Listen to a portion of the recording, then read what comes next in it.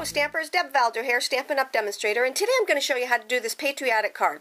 You can use it for 4th of July, you can use it for a July birthday, you may know of someone who is over in Afghanistan that you might want to send it to. It's just a great all-over card. So today I'm going to show you how to do it. We're going to start off with a card base that is very vanilla, and it is 4 1/4 by 11. And the first thing that we're going to do is do our stripes. So I took my cardstock and I cut up some cherry cobbler that was 3/4 by 3 inches, and all the measurements will be on my blog. And you're going to adhere them to the bottom of the base, just like this. And then I took another one, and the next one you're going to take and you're going to put it over here on the side so that you have your two end pieces. And it's much easier to do it this way because now all you have to do is center the middle one. Okay, just look at both sides and then just center the middle one. Now, before we adhere the Knight of Navy card, you've got to do a couple things to it. So I'm going to put this aside for now, and I'm going to take out my Knight of Navy card. And what I did was I punched out the little star from my Knight of Navy, and that comes in our little punch pack that is brand new out of the Idea Book and Catalog. And it comes in a set of 3. It is called the Itty Bitty Accessories Punch Pack, and it's got the star. You've seen me use the flower quite a bit, and definitely the heart, which is absolutely adorable. And this one also has a bigger punch that goes along with it in this cute little design. So what I did was I just randomly punched out a star from the piece that I'm going to actually put onto my card. Now the next thing that you want to do before you adhere it to your card is to add your stars.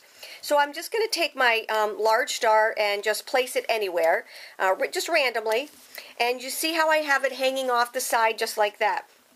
I'm next going to take my smaller one. No, I'll take my next bigger one. Now, I want to show you something. When we go to do this, what you want to do is you want to make sure that, first of all, you have your silicone mat when you're using your snail. But you want to make sure that you get it all the way to the edge, because you just don't know where you're going to have this hang off. And if you don't have it go from the center to the end, you might not have glue in the right spot. So I just start at the center and just glue my way out. So that's where the silicone mat comes in handy also. So now what we're going to do is we're going to take, actually I want to put that underneath because it will adhere to my paper underneath. So what I'm going to do is I'm just going to, again, just randomly place this somewhere. I like to have them hang off. And then the last one is going to be right here. And you'll notice that I covered up that one little spot. Now, to get my stars, what I used, besides my little tiny one, is our new Star Framelits.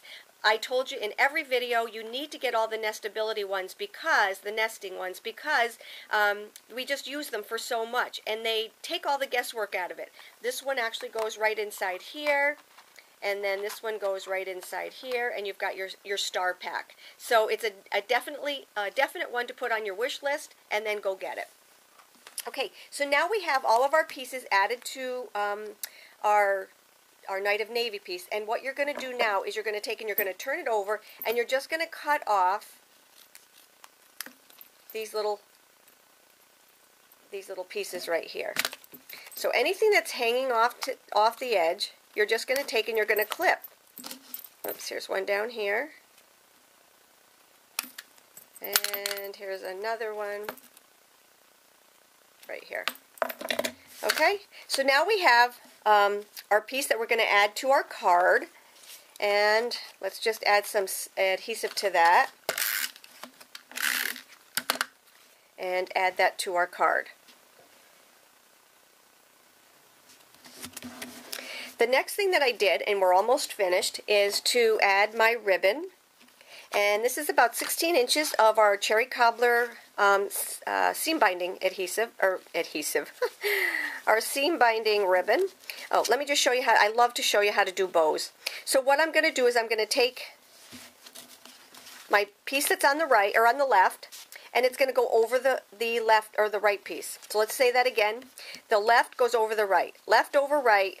Then you're going to take and you're going to pull it from side to side. Pull top to bottom, just like this, and hold it.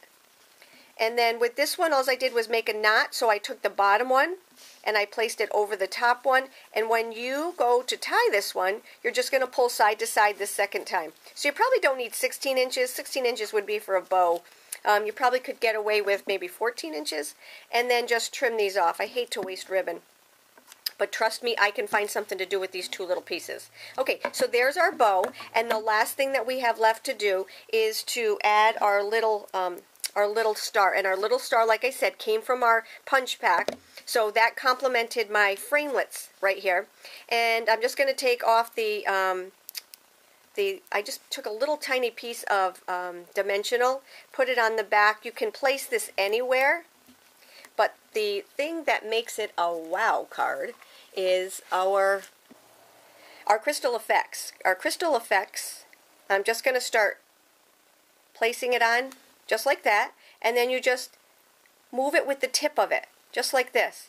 And when it's done, it gives it such an adorable 3D look that I just love. It's an embellishment that you're making, and it's just so shiny, and you want to put it on nice and thick, and then you want to set it aside. When the girls come for classes, I tell them, you know, we do this, and I tell them to set it aside, and when they go home, it's still not going to be dry, so set it on your front seat and don't stop quick, or it will end up in your windshield, and it will stick there because this is an adhesive. So now what I'm going to do is I'm just going to let that dry, and when you're done, you have this adorable little patriotic card. So I hope you enjoyed my post. Take care, have a great day, and just let me know if you have any questions. Hop on over to my blog for all the measurements. Take care, have a great day.